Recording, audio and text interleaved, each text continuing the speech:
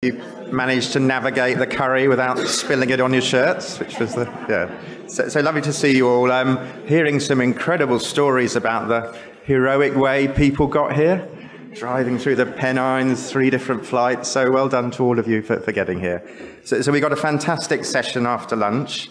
So we'll kick straight on as we're running a little bit late. So huge pleasure to introduce John Bourke, who I think knows more about cardiac manifestations of neuromuscular disease than anyone in the country, I would have thought, and ran a clinic for 25 years, was it?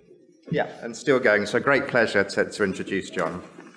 Thanks very much indeed. It's my great pleasure to have this opportunity to tell you about cardiac dystrophinopathy, and I'm really grateful to the organisers for inviting me. So a little bit of background, which I apologise to those of you who know all this already. The dystrophin gene is the largest gene in the body. It's responsible for making the protein dystrophin. I'm sure you recognise that. That gene is situated on the short arm of the X chromosome, so it's an X-linked disease. And dystrophin, the protein, is found in a whole range of different parts of the body, including skeletal muscle, the most obvious place, also in the heart, and also, perhaps you didn't know, in the brain also, which is why there's such an incidence of autism and ADHD in these patients. So the protein dystrophin has many, many functions, but it's probably easiest to think about it as a protein that links mechanical forces between cardiac cells, from the cardiac point of view, or skeletal muscle, if it's the skeletal muscles, links the inside of the cell, the contractile elements, with the outside surrounding structures. So males who are deficient in dystrophin develop Duchenne muscular dystrophy, and those with Becker muscular dystrophy have a milder form, because they make a partially functional dystrophin with a lot of variability. And not forgetting female carriers of the gene who are also at risk of cardiomyopathy. So many of you, I realise, will not have first-hand experience or be expected to see a patient with Duchenne or Becker dystrophy, but I want to convince you that this is an ideal model for understanding what is going on in this and possibly other cardiomyopathies. And so it's a mechanism that we understand. We're talking about predominantly left ventricular dysfunction in this condition, in a dilated form of cardiomyopathy.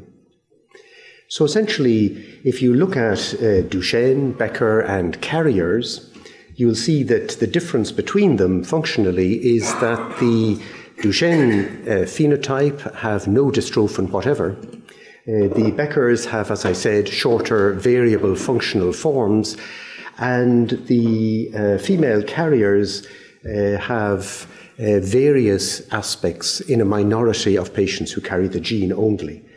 So the incidence of cardiomyopathy then, all Duchenne patients develop cardiomyopathy, and about half of those, perhaps more, as they get older, develop cardiomyopathy if they're Becker, and up to 17% of women carrying the gene on the abnormal gene on one of their X chromosomes will manifest muscle, cardiac, or cognitive impairment.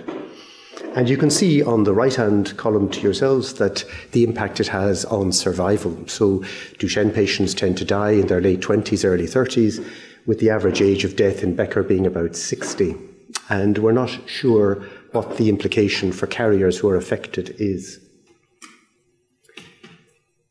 So leaving aside, it's probably old-fashioned to make this distinction between Duchenne and Becker, because it's actually the phenotype rather than the genotype that determines what the condition's impact on the patient is.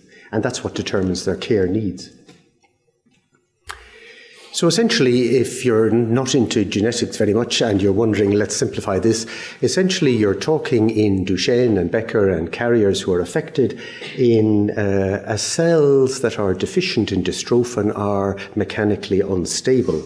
And of course, over time, just with the normal action of the heart begins to tear itself apart, and the repair mechanisms are swamped and can't replace what might otherwise constitute normal repair. So in Duchenne, It's not a question of whether the heart will become affected or not. The heart is always affected, and it's just a question of when is the optimum time to introduce what treatments we think might work. This has nothing at all got to do with symptoms. None of these patients have symptoms until they're near terminal from a cardiac point of view, and so it has to rely on prospective screening surveillance. One of the really exciting things for me as a cardiologist is the way novel treatments that were talked about this morning are relevant already in the Duchenne context. So if we look at attempts to restore dystrophin in cells that are deficient in it or partly deficient in it, this is what I mean by disease-correcting therapies. And this is the first one I want to talk about is ataluren. Ataluren is a derivative of gentamicin, which was found in MDX mice models to ameliorate some cases of dystrophin deficiency. So this is for treating nonsense mutations in the DMD genetic code. And about 20 to 27% of Duchenne patients have this kind of mutation. And in the cartoon on the right, you'll see in the top column,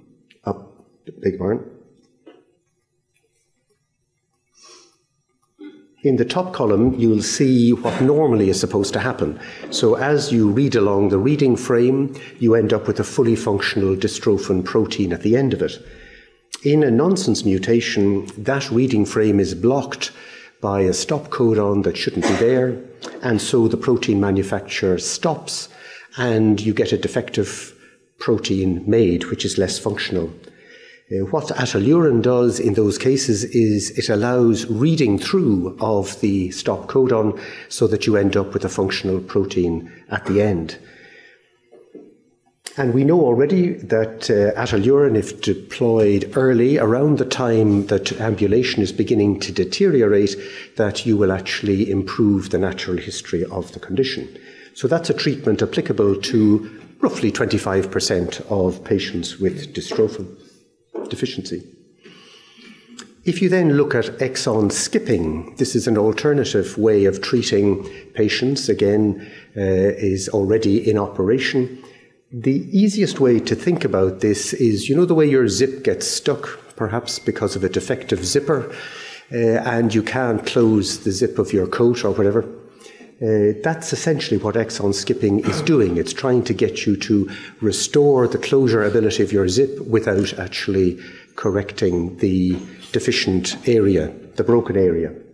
So essentially, you have a missing exon, as depicted here, and the exon skipping treatment is a daily taken medication which is supposed to allow you to jump over that deficiency and therefore complete the reading frame and produce dystrophin. That is already being applied to treatment following various tests of it. The important point, though, is that this treatment has to be tailor-made to your specific mutation. And you can imagine that there's a range of mutations. So exon skipping is applicable to deletion of exon 51, which is a common deletion affecting about 13% of patients with Duchenne. And more recently, exons 45 and 53, which accounts for 8%. If you're a very rare mutation, the chance of you having the ability for anyone to go and make your specific registration number correction will probably never happen. So essentially, you have skipping for these commoner forms of deletions for Duchenne, and it does lead to a partially functioning dystrophin protein, but so far the results, it's not been the breakthrough you'd expect in terms of transforming the natural condition. And at the moment, ways are under, pharmacology is underway to design better ways of delivering this treatment, which would be more efficient and more effective. And then, as many of you will know, there's gene therapies underway for Duchenne dystrophy, which is looking at, again, another way of trying to modify the Duchenne protein deficiency. So this is a case of taking stem cells, either from skin or from bone marrow, isolating them, boosting their numbers perhaps, and then injecting them into a patient as a payload in an adeno-associated non-pathogenic virus. The various trials are underway, and it's a kind of an open question at the moment whether this will be effective or not. We won't have the answers for some years yet. Finally, there's, in terms again of this same theme of trying to replace dystrophin, you have the concept of stem cell therapy. Now, stem cells you take the stem cells, as I mentioned earlier, and the idea was that you would inject them into the myocardium, for example. But it's become clear more recently that stem cells in Duchenne are not normal themselves either. And so you do need to transform the stem cells to make them be able to function in the way you anticipate. And you then can implant them. That's at an even earlier stage. So my reason for running through these different disease-modifying therapies with you is to show how far advanced it is based on the fuller understanding of what's going on in the cardiac dystrophinopathy and skeletal muscle dystrophinopathy in this condition. I want to spend the rest of the time talking about conventional medications, and essentially this is a one-slide summary of what we know at the moment. So the heart is abnormal from the start in Duchenne dystrophy. From before birth, the heart is abnormal. If untreated, you develop a progressive cardiomyopathy. Symptoms only emerge when the heart function is at rock bottom, a bit like we were talking this morning, when patients normally would clinically present with other conditions. Therefore, you need regular heart checks to detect what's going on and to know when best to intervene and how intensively. Interestingly, steroid therapy, probably by reducing inflammation, is beneficial for the heart also in Duchenne, unlike in other cardiomyopathies. Heart medicines, that's conventional heart medicines, are well tolerated. We know that when used in combination in these patients. They do slow but don't prevent a progressive decline in heart function. And the key reason you might want to do this is that cardiac dysfunction determines an increasing proportion of the longevity of patients with Duchenne dystrophy. So I was lucky enough to be chair of a working group, which you'll see there was convened and reviewed all the evidence for conventional cardiac treatments, and it's just been published and freely available to download. So read all about it if you're interested in working out why you'd want to intervene both in carriers or in children with Duchenne dystrophy to prevent the heart becoming a key determinant of survival in addition to all the other aspects. But essentially, if I summarize the flow diagram that's in that publication, which essentially says that regular heart checks in a Duchenne diagnosed boy should start from as soon as convenient after the genetic diagnosis is confirmed, and certainly before the age of 6. Steroids will commonly have already been started, and as you've heard me say already, the steroids actually are also beneficial for the heart in Duchenne. So you start your schedule of surveillance, typically by echo and ECG, and then you move down through the green arm to start with the heart is normal, the heart is normal, the heart is normal, with checks repeated annually or at least every 2 years. When you get close to the age of 10, that's less than 10, you should start empiric ACE inhibitor therapy. That's because the detection of abnormality is increasingly common from then on, and you want to get in ahead of that. Often in discussion with families, they will want to start that treatment much earlier, possibly from as young as 6. And there's no reason not to do that because there isn't an obvious downside to these treatments. As you reach going down through the age and the boy is getting older, if there's any evidence of fibrosis on an MRI scan, if you do an MRI scan, or any degree of LV dysfunction, then you move to the red side of this chart. And essentially you start with an ACE inhibitor, you then add an antifibrosis agent, that's a mineralocorticoid antagonist, and then typically the heart will be excessively fast at rest, and therefore you want to slow that down because that's part of the destructive acceleration, if you like. So typically, a boy with Duchenne from before the age of 10 or earlier, if there's any evidence of cardiac dysfunction, will be on a triple treatment regime. One of the key elements here to recognise, and it's a common thing that parents worry about, is if the Duchenne boy is admitted with an acute illness, pneumonia, something of that kind, fractured femur or something from a fall, somebody will bound to say, oh, blood pressure is very low, we should stop your treatment. And they will do that. That's entirely appropriate at the time, but that doesn't mean the treatment shouldn't restart again as soon as recovery is underway. It's not an indication that treatment should be stopped permanently. Now, a key message in all of this from the conventional treatment point of view is that you can't compensate for what you didn't do in childhood by over-treatment in adulthood. So essentially, if you miss the boat, you've missed the boat. So essentially, you need to get treatments in early because for maximum effect, remember it's not replacing dystrophin, you need all the benefits and reducing the strain and the progressive deterioration of the heart.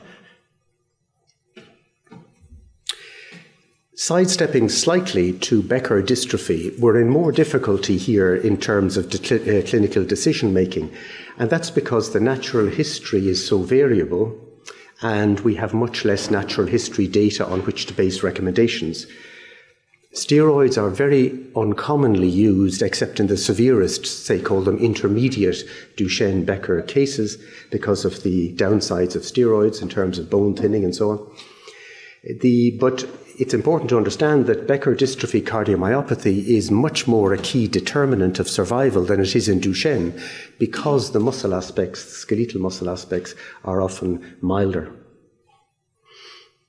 So you need the same surveillance as you would use for Duchenne patients, except that typically the diagnosis will be made later in life, and so treatment and surveillance starts once the diagnosis is confirmed.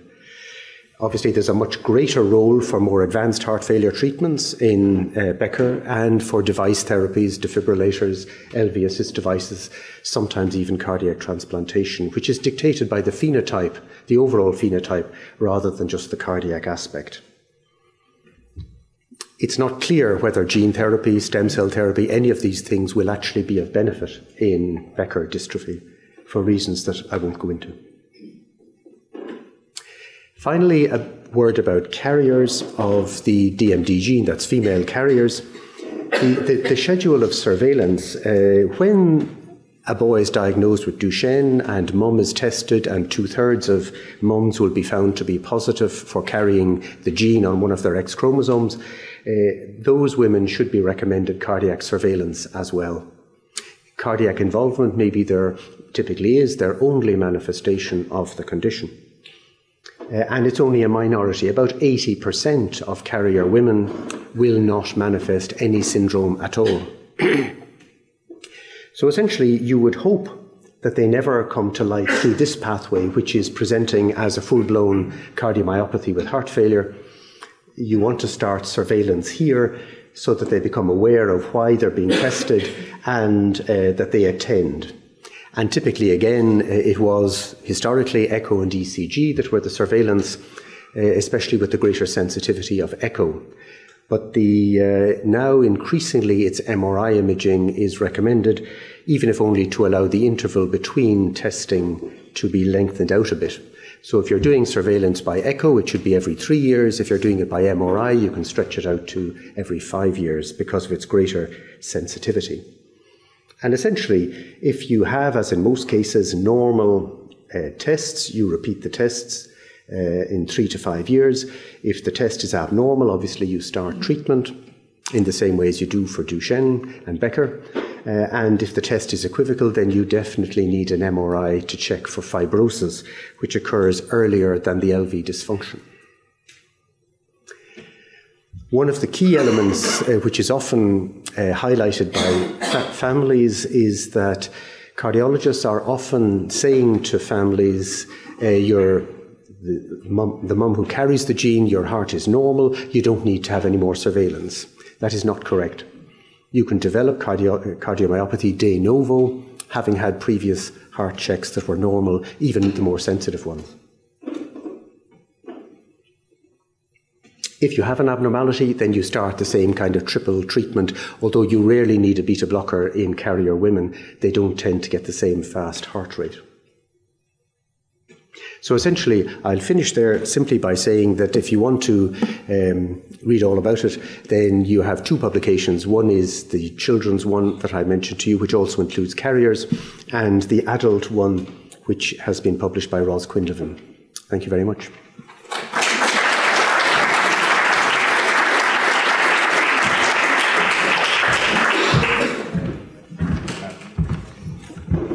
Absolutely fantastic talk. Thank you so much. I think in the interest of time, we'll leave questions if that's okay, and perhaps people could ask you in the coffee break. Let me get into position. It's my absolute pleasure to introduce Ruth this afternoon. Ruth and I trained together in the west of Scotland in clinical genetics a number of years ago. She's now honorary associate professor. She also organises a really good night out. So she's in charge of the dinner out tonight, and anyone who's going along to that is sure to have a good time. Ruth is going to speak to us this afternoon about hereditary amyloid, and I'm sure we're in for a treat. Thank you. Thanks very much, Catherine, for the introduction.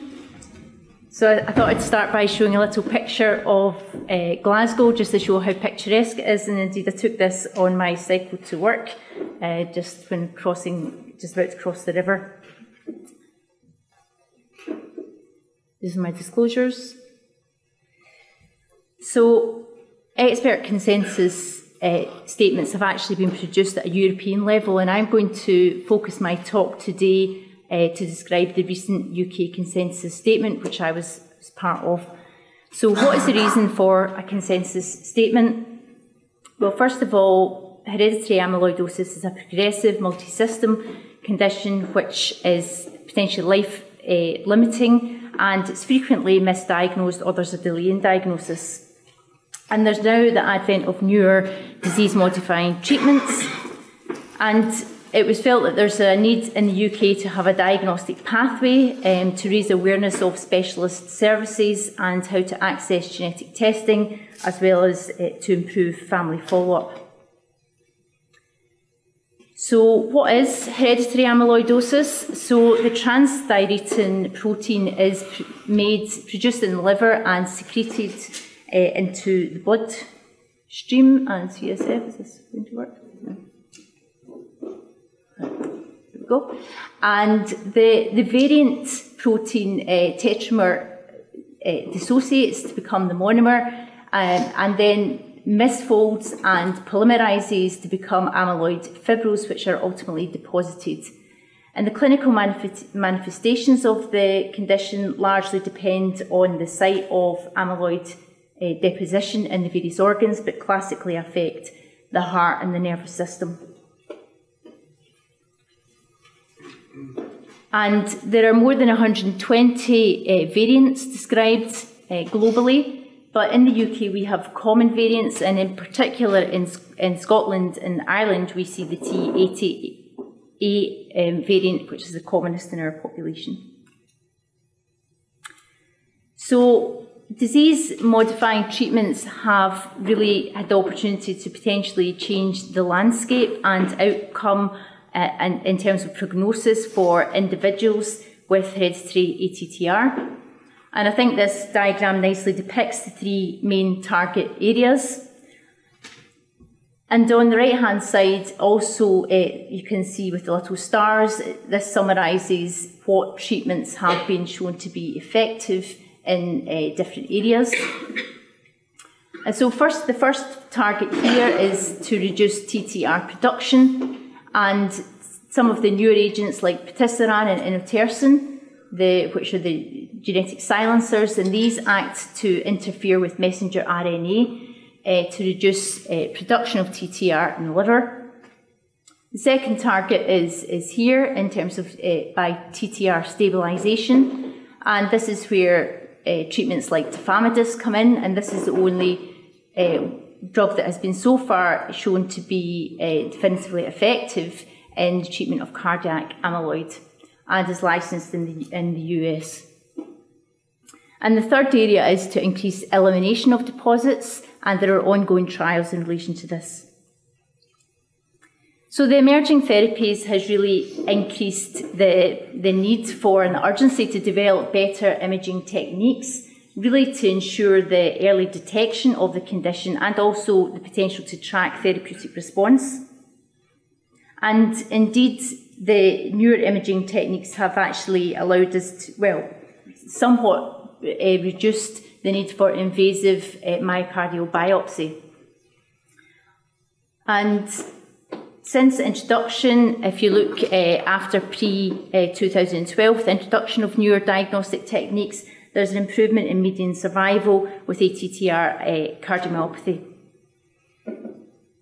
So I want to move on now to talk about the UK consensus document. So the aim of this was to provide a practical guidance on the clinical screening, also genetic testing and follow-up of individuals either with suspected hereditary ATTR or at risk of because a family member has a TTR variant. And there's three main aspects that are covered. So symptoms raising the possibility of hereditary ATTR, biopsy confirmed ATTR, and asymptomatic individuals who are a relative of an individual with a TTR variant. And the overall impact of the consensus paper is hopefully to improve access to genomic services, to increase awareness of these special services and the MDT involvement, which I think is important in a multi-system condition, support coordinated follow-up and ensure access to early intervention and treatment. So really to look at the first two cases there as part of the pathway. So I don't really have time in the interest of time, to really go through these pathways in great detail, but there are diagnostic pathways here for suspected either cardiac amyloidosis on the left-hand side or neurological amyloidosis on the right. But I'd like to highlight a few points about these diagnostic pathways. So first of all, genetic testing is recommended early in the diagnostic pathway, and furthermore, informed consent lies with the responsibility of the person doing the test, and I direct this to all the cardiologists out there. So for those that are found to be TTR positive, they should be referred to regional genetic centre, because of course every individual with a TTR gene variant has multiple family members that may be at risk of developing the condition. They should have input of an amyloidosis specialist and, if possible, multidisciplinary input to guide further care. So the second main area covered by the consensus document was in relation to relatives at risk of hereditary ATTR. And I possibly don't need to go through this for the current audience, but thought I would say anyway, just to highlight the difference between two types of genetic testing. So in the last slide, really talked about diagnostic genetic testing. So this is testing for individuals with symptoms or signs of the condition, which I think should definitely be done as the role of the cardiologists or neurologists, and should be done early in the diagnostic pathway. In comparison, the other type of testing is predictive genetic testing, which is the testing of an asymptomatic individual. And in this family tree, which you can see over in the far right-hand corner, so the mother has the condition and the children are at 50% risk of having inherited the TTR variant, and therefore may be at risk of developing the condition in the future. And the consensus statement really highlights that this sort of predictive testing should be done within the setting of clinical genetics. It's not appropriate to offer this to children, and that it should be done in conjunction with genetic counselling. And any gene-positive individual should be then offered the review of by an amyloidosis specialist, really to relieve anxiety, to do a full assessment at that time, and to outline the plan for future screening and investigations going forward. And it was the paper recommends that the future investigations, if the individual is clinically unaffected, should be then continued at the point less than 10 years than what is expected for that variant. And there's a table within the document, really just to outline the age at which you would expect symptoms might occur at, depending on the different variant that's in the family.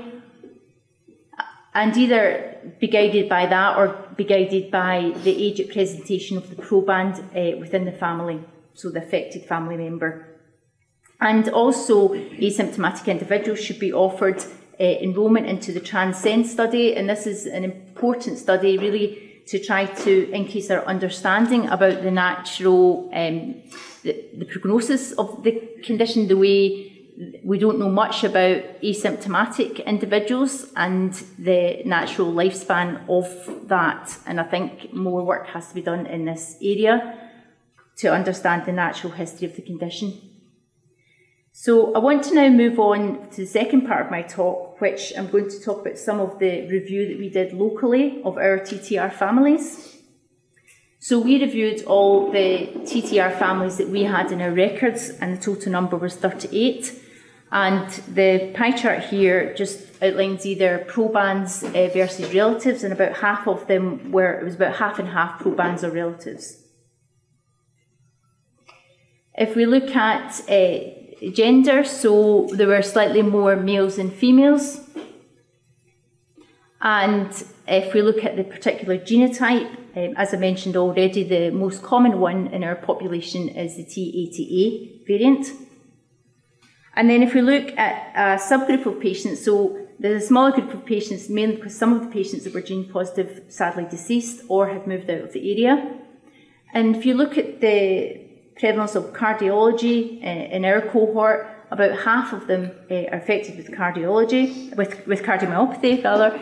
And if we look at the different, it's here, so there's more males than females. And then if we look at the total with cardiomyopathy, there's more probands than relatives, both for male and female. We also looked at the follow-up of individuals in this cohort, and it's interesting because you can see there's a variety of different follow-ups, and some were seen in the ICC, some seen in the NAC, some seen by local cardiology.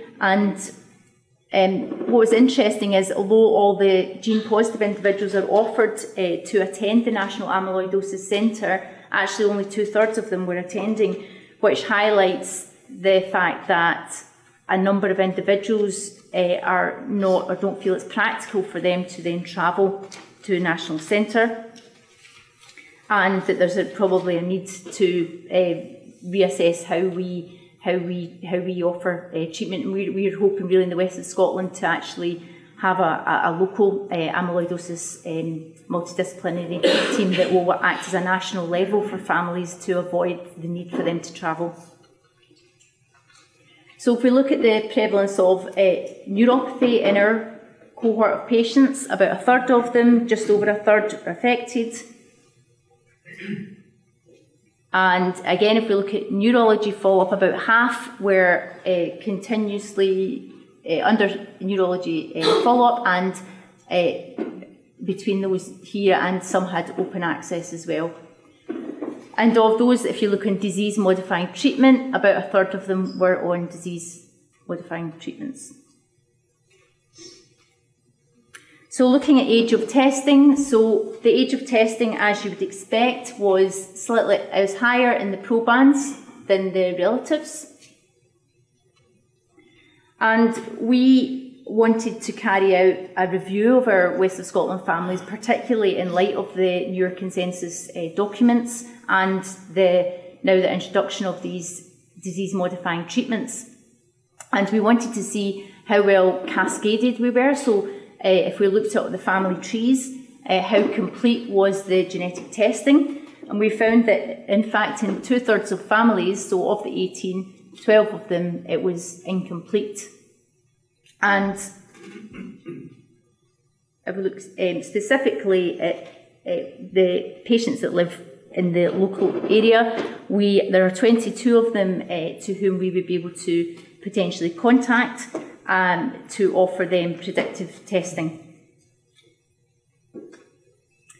So just like to summarise what I've really been saying. So there's a consensus statement here which provides best practice recommendation for genetic testing and management of people with hereditary ATTR or at risk of the condition. And the aim is to increase identification of affected individuals and to help them access regular follow-up to treatment and potentially reduce disease progression with the newer therapies. I think regional genetic centres do have the opportunity to review the TTR families and could consider proactively contacting individuals to offer cascade testing. But I think uncertainty still exists about disease progression, the natural history of the condition, and I think studies like Transcend are hopefully going to be quite informative in time about this, but also the use of these modifying agents and the financial impact indeed on the NHS, which is strapped for cash. So I'd just like to thank the families and the co-authors on the paper, and as well as the team members here. So Joe Simpson, who's our local cardiologist with an interest in hereditary TTR, and also Kera and Fiona, who helped to put together some of the audit data. Thanks very much.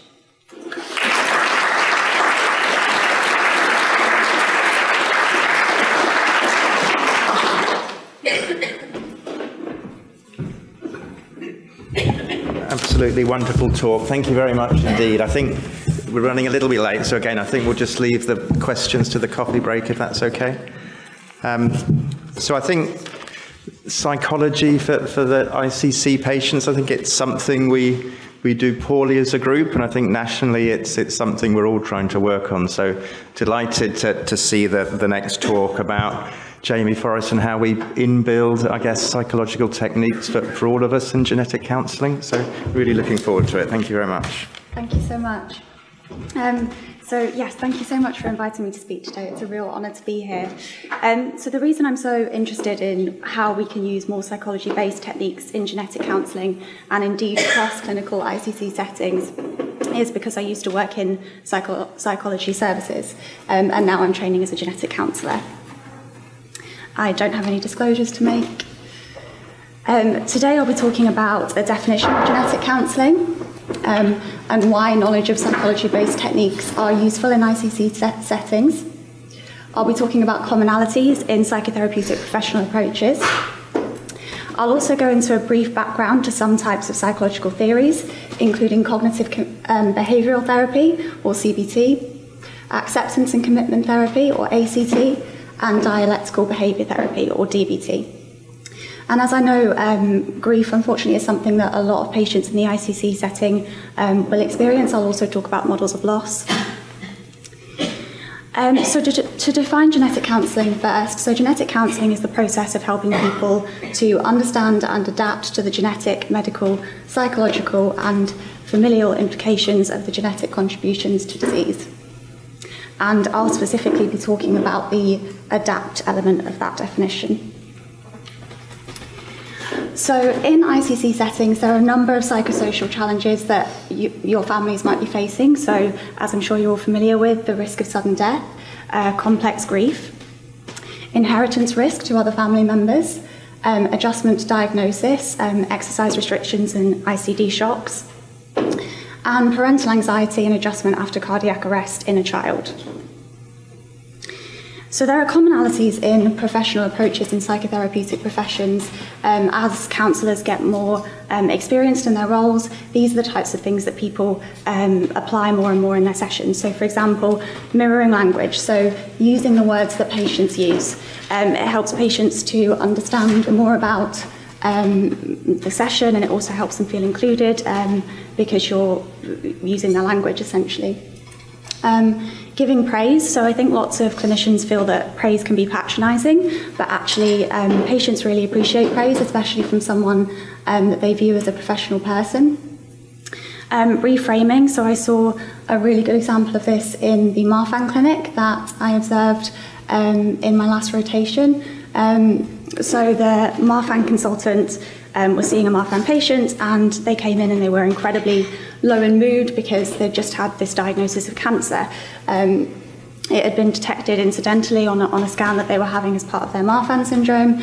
And, you know, the patient was saying, I can't believe I'm having to deal with this. You know, I've had Marfan syndrome all my life, and now I'm having to cope with this as well. And the consultant just turned that around and said, well, actually, it's really lucky in a sense that this was detected early for you because it was incidental. It's at an earlier stage of the disease.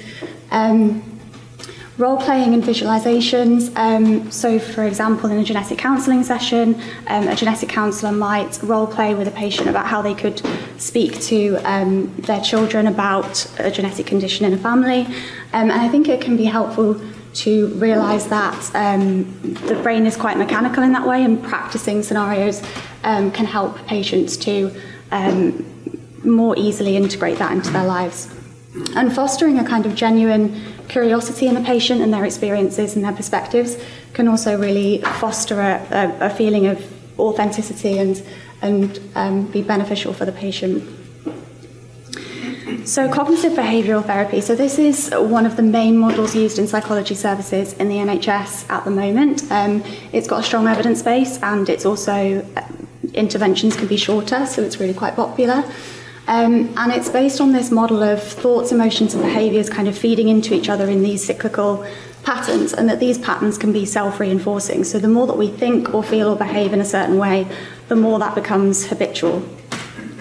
And the first step in trying to help a patient to recognise that and overcome it is by first helping them to recognise what thoughts and what emotions and what behaviours they're actually having. So for example, in an ICC setting, someone might be really worried about their ICD going off. They might be really worried that it's going to really hurt, which might feed into emotions such as feeling really a lot of fear, a lot of panic, feeling disempowered, feeling out of control of the situation, which might feed into behaviours such as avoiding, you know, extreme avoidance of things that they might otherwise enjoy, self-isolating, which can then give them more space and time to have the kind of difficult thoughts about how worried they are about it going off. So you can literally draw out these kind of models with patients to help them realise what kind of cycles they're in. And then ACT is what's known as a type of third wave CBT. So it's just a different way of thinking about CBT. And this is more coming from a perspective of actually negative human emotions are part of a web of experience that make up an entire life. So it's not necessary that we have to change every single difficult thought or every single difficult emotion, and actually being able to accept that life does involve some challenges but also lots of joy is part of helping a patient maybe accept that some difficulty is normal, but also to start practicing behaviours that are more in line with their values and their goals. It can also be helpful to help patients develop emotional openness and psychological flexibility, and also sometimes trying to change the primary thought itself is too difficult because thoughts naturally come into our minds all the time. So rather changing the secondary thoughts or our response to our thoughts. So for example, if someone is really worried about their ICD going off, having a thought of kind of feeling empowered and thinking, yes, but it's still very important to me to do X, Y, Z in my life, and so I'm still going to do that. I still can do hard things. It's very different from having that initial thought and then thinking, I can't do these things. I want to stay inside and avoid all of those activities. And the key thing about most of these theories is that they're quite present focused. So mindfulness is about a focus on the here and now. Most of the things that humans worry about in general are things that have either happened in the past or will or might happen in the future. So trying to bring patients or orientate them back to what they can do in the moment. Dialectical behaviour therapy, or DBT, was developed by a psychologist called Marsha Linehan specifically for patients with emotionally unstable personality disorder. She recognised that people with EUPD just could not tolerate CBT because it inherently involves kind of challenging your own thoughts and behaviours, which some people just aren't receptive to, and it's not helpful. So it can be useful to have a bit of a toolkit of different theories, depending on what people are receptive to. So the key components of DBT are distress tolerance, emotion regulation, interpersonal skills, and mindfulness. And it's based on this idea of the central dialectic. So it's very different to in a debate. Two people might have very different opinions, and they might be giving evidence of why their opinion is possibly the better one or the right one. In a dialectic, there's an understanding that two seemingly opposite things can both be completely true at the same time. So, for example, in a DBT session, there's this central idea that the emotions and the thoughts that are driving someone's behaviour, even if it's not helpful to them, are understandable given their experiences, but that behaviour isn't helpful to them or to their life. So, for example, in an ICC setting, if someone has experienced grief and they're having lots and lots of difficult thoughts and emotions because of that, that's understandable and you can validate that. But if they've then developed an unhelpful behaviour, such as drinking a lot to try and cope with those difficult feelings, that's not helpful to them in their life. And having that focus on it not being helpful for them, rather than it coming from a judgmental place in you as a therapist, is also really important. So moving on to talking about loss. So loss is a much broader term. So it can be loss of a loved one. It could be loss of a sense of identity as someone is adjusting to illness. It could be loss of a much-loved exercise routine, for example. Bereavement is more specifically about the loss of a loved one. And grief is the process that someone goes to as they try to adjust to either loss or bereavement. So the grieving process, previously stages of grief model, it helped shape our understanding of what people might experience, but it's not helpful to view those stages as rigid or sequential. So previously what was described were things like denial and anger and depression and bargaining and then coming to a place of acceptance. Whereas actually it looks very different for everyone. So some people might go through two of those, some people might go through all of them and then think they've come to a place of acceptance and then the next week feel incredibly angry again.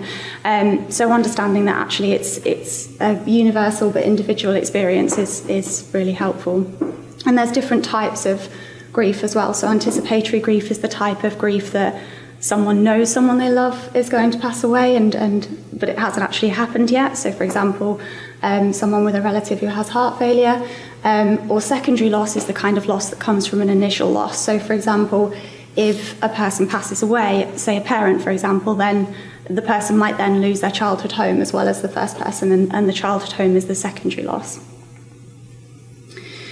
There's no right or wrong way to feel at any time during the grieving process. So experiences that might come and go are things like sleep problems, appetite changes, physical health problems. Some people might withdraw from others and some people might want to be with others constantly. People might feel isolated or sad or depressed or shocked or in denial. They might feel numb. And numb is quite a complicated one because people then might feel guilty that they're not feeling the things they think they should be feeling in a grief reaction. And normalising that actually numbness is a natural response as well. It can be a kind of psychological defensive mechanism to not allow yourself to feel the full weight of the grief. Relief as well. So say someone has been a caregiver for someone for a very long time, they might feel relief that they actually will have more of their own independence and life back, and they might feel guilty about that. Or even if the relationship had an element of abusiveness about it, then someone might feel relief that someone has passed away. And again, that's a natural response. And so mixed feelings can make it even more complex, the grief process. So to summarise, I think an understanding of psychology-based techniques can be useful in genetic counselling settings, but also in the entire clinical ICC setting. And hopefully some psychology-based theories might be helpful in your work supporting patients. And it can be really helpful to normalise the range of grief reactions that patients who have experienced loss or bereavement might go through.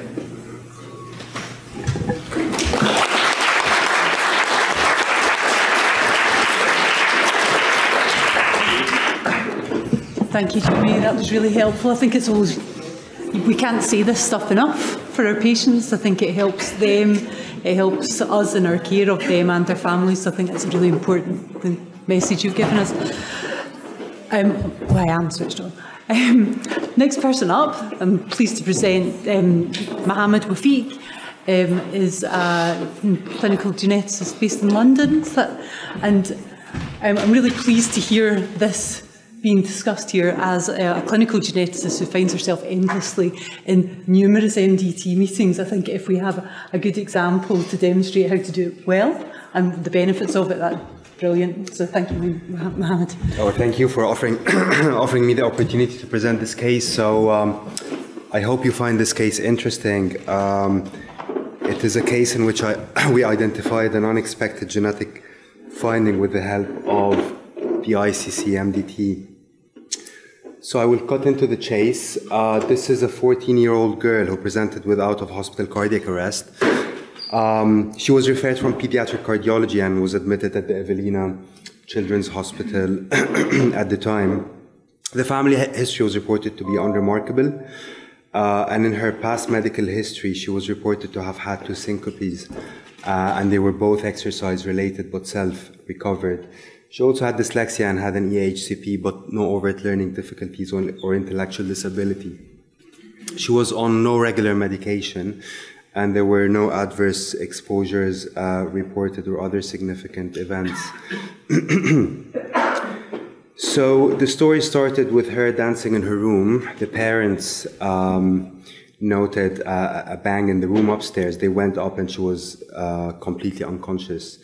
They called 999. She was actively resuscitated, was transferred to her local hospital, subsequently transferred to the Evelina where she was intubated, ventilated, quite abnormal ECGs and multiple arrhythmias on admission.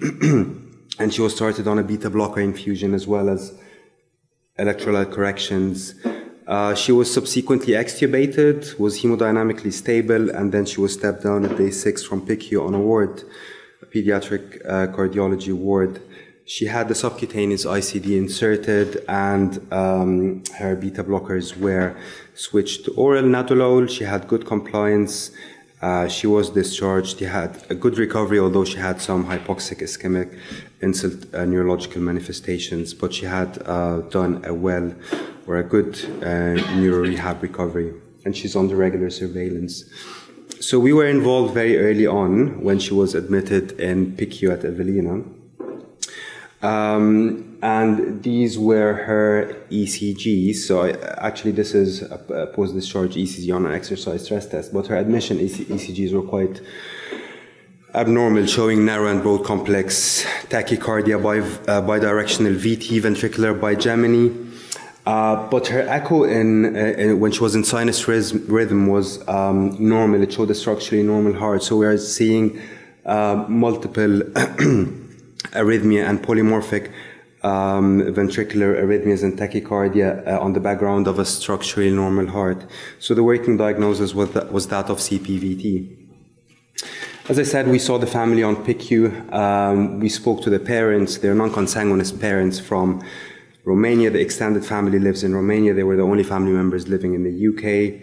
The father reported some occasional heart jumps, the way he described it, and mom had some palpitations during exercise and an episode of vasovagal, which what appeared like a vasovagal syncope in the past. The 8-year-old sibling was completely fit and healthy. So at this point we thought, well, the family needs to be seen in the ICC clinic for deep phenotyping, so this is what we have done. And the first family member who was assessed was the younger sister, who was completely asymptomatic, had normal ECG, echo, and exercise tolerance test. The father had normal ECG and echo. His blood pressure at the beginning was found to be high, but 24-hour blood pressure monitoring was normal. He had an exercise tolerance test, and in stage 5 it showed some few ventricular ectopic beats, but nothing too major, and he ended up having coronary artery and CT coronary arteries, and it showed mild coronary disease, but nothing significant. The mother, on the other hand, she had a normal ECG and echo, but her exercise stress test was suspicious of CPVT. So in stage 3 ETT, she had ventricular bigeminy. And at this stage, we thought, well, we're seeing a phenotype that's maternally inherited. So at the point, I probably should have mentioned that earlier, but at the point she was admitted at the Evelina, the R129, which is the ICC panel at the Royal Brompton, was sent by the pediatric cardiology team. So this is a 174 gene panel, but with a particular focus on a subpanel of 6 genes associated with CPVT. So we had the CALMs, CALM1, 2, 3, CASQ2, RY, R2, and TRDN.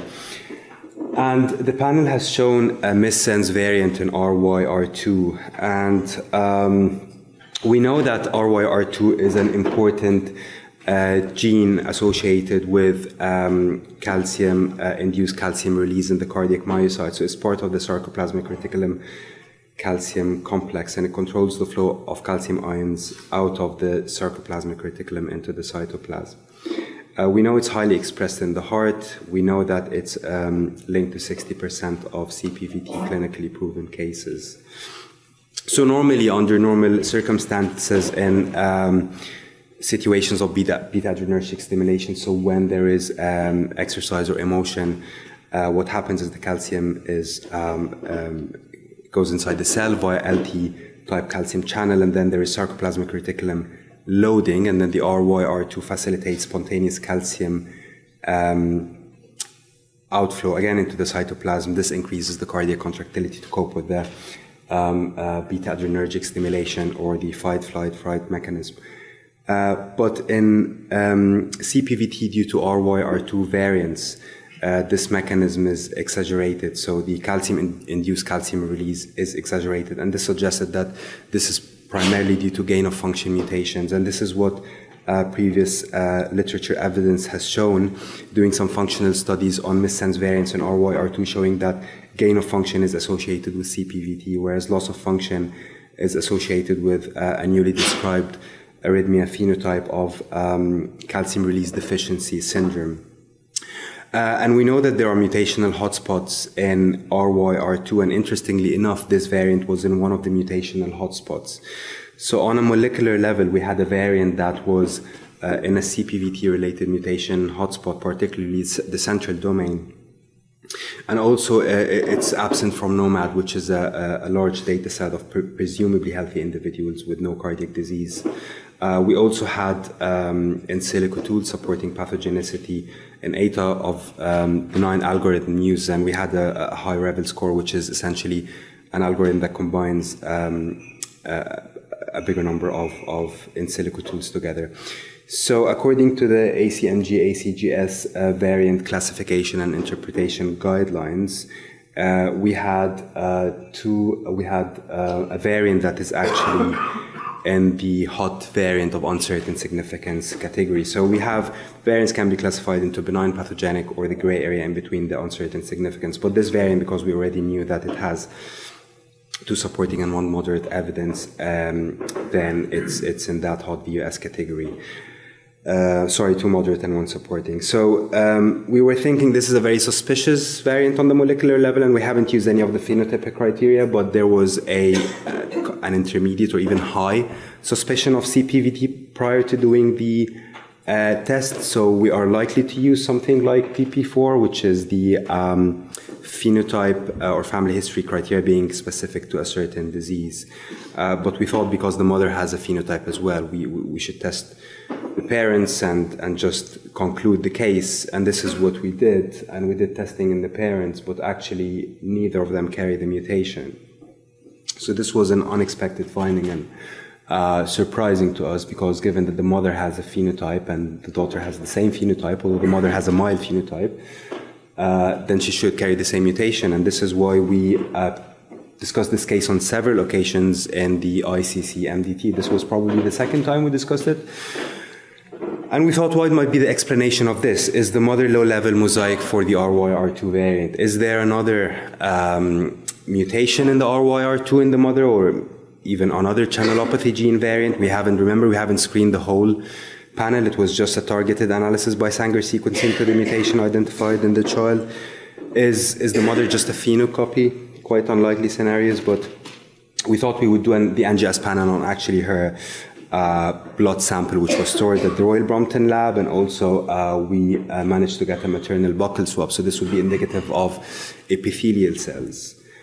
And she did indeed have mosaicism in the RYR2, so she had 9% of the blood sample cells affected with the mutation, and 4% of the buccal cells affected as well. So this obviously is a result that has implications, because the recurrence risk in this situation might be up to 50% to the daughter. So we're still testing the daughter. We haven't got the results back yet. She had to be referred in her own right.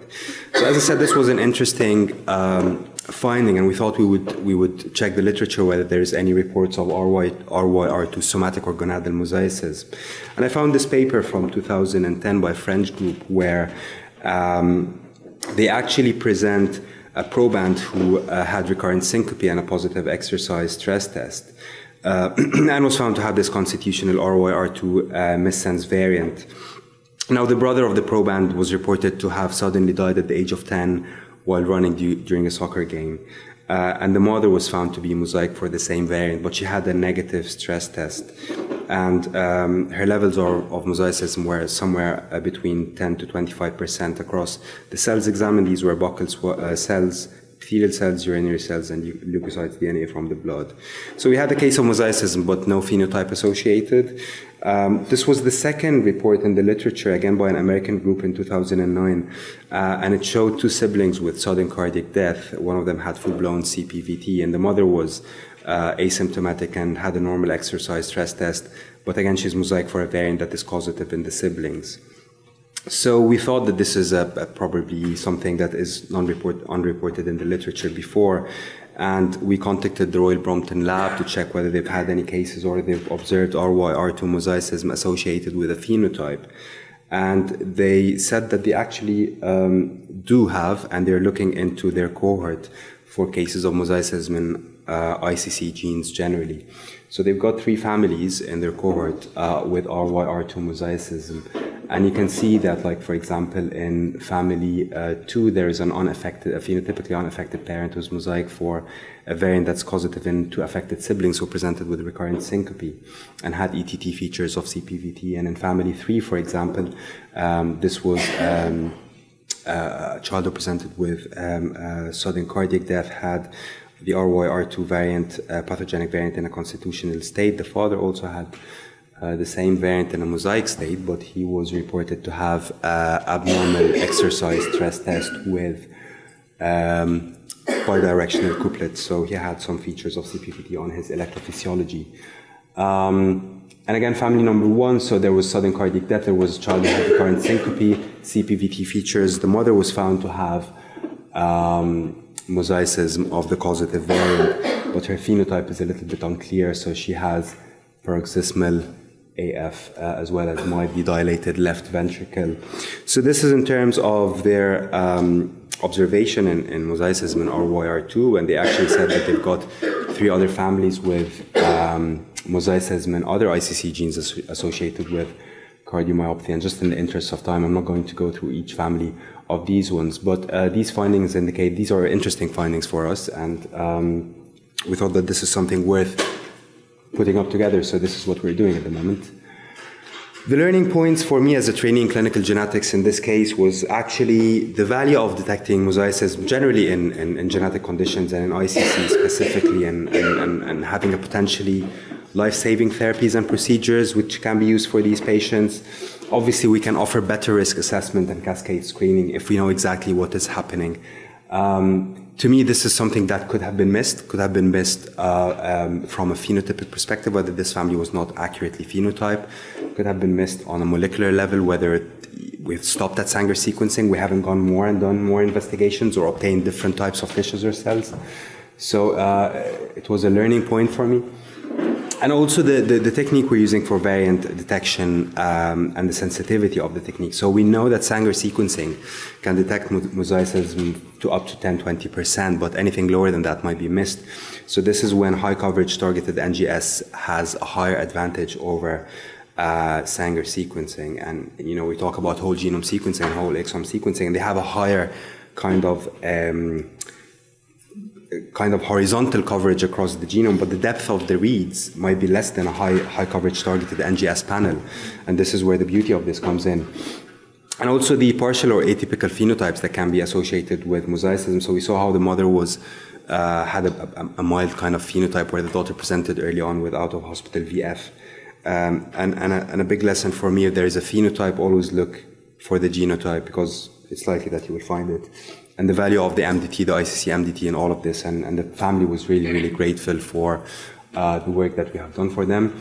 I would like to thank everyone in the ICC MDT, and a particular thanks to the genetics and genomics scientists at the RBH. They've been really, really helpful in this case and this family. Thank you so much.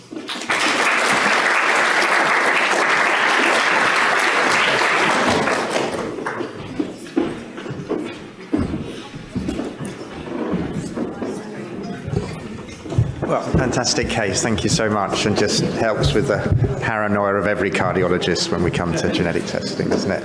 Great. Well, I think in the interest of time, we'll call it a day. Thank you very much to all the speakers. Fantastic session, absolutely brilliant.